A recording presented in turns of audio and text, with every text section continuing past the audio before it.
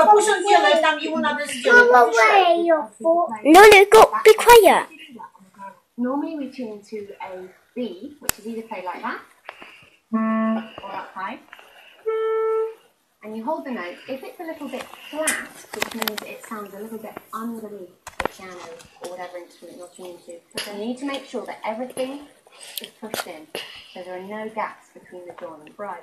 If it's the opposite and it's a little bit higher, you can pull out, generally by the barrel, and can you see there's a slight gap between the barrel and the upper joint? Yeah, okay.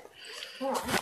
And I know that today you brought with you some of your other instruments in the clarinet family. I wonder if we could have a quick look at those. Yes, fantastic. First of all, I thought I'd show my A clarinet. This is the B flat, and it's paired with the A. So if I hand you my B flat clarinet, I'll go and grab my A.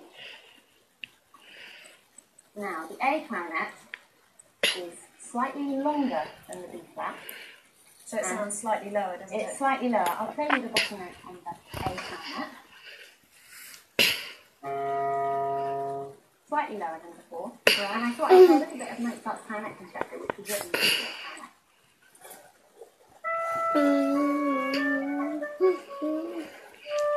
No.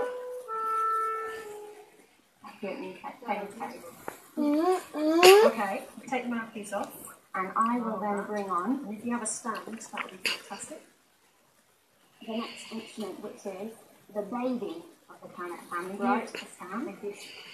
Now, this is the E flat clarinet. Right. It's the piccolo clarinet. So much shorter than B flat. And therefore much higher. I'll show you what that sounds like.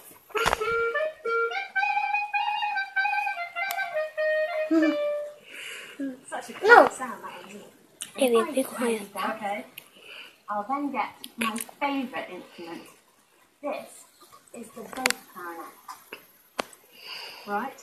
And to play the bass clarinet, you need to sit down on the chair. As you can see, it's so large, you need to rest the bell or this bit here on the floor. Okay. And as it's so large, it's also incredibly low. I